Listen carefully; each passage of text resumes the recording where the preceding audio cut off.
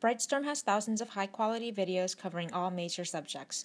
Please check out more at www.brightstorm.com. All right, so we're going to talk about the collision theory, and the collision theory comes into play when you're talking about reactions and actually what happens in a reaction and how a reaction actually goes from the reactants all the way to the products. So the first thing we're going to have to discuss is the fact that the reacting substances, whatever we're dealing with, the atoms, ions, or molecules, must collide in order for the reaction to occur. Okay, that seems pretty obvious. So we have our two reactants, A and B, and they must collide. And this is what we're going to call our activated complex, or our transition state, so transitioning from the reactants towards the products. And it's going to create this, this independent, very high energy activated complex, and then yield our products, our 2AB.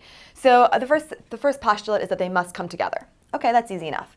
The second one says the reactant substances must collide with sufficient energy in order to form that activated complex, because this activated complex is extremely high and very high in energy, very unstable. So they must collide with a certain amount of energy to get to this point. If they don't collide with a good amount of energy, then they're actually not going to react at all. So that energy is going to be called our activation energy to get to our activated complex. And you might see the symbol E with the subscript A to denote that. And the last thing in the collision theory is that reacting substances must collide with the correct orientation. So if they had made a collision at an orientation that wasn't great for them, they would actually rebound off each other and not react at all. But if they did, they had to make sure they line up correctly, and then for the correct reaction site to occur, and then they get their activated complex, yay, and then the reactants form the products.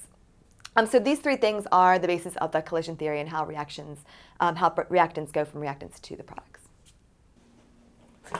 By 2. I can't do this with you two laughing back there. Work it, work it. So if we had, no, that's not right, 3 coplanar points.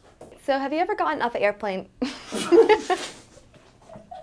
Has to be less than. Yeah.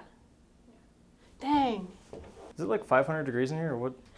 All right, so when you're in chemistry class, you're going to be doing a lot of work. You're going to be starting over. So as an example, we could consider like you've got a chain hanging from two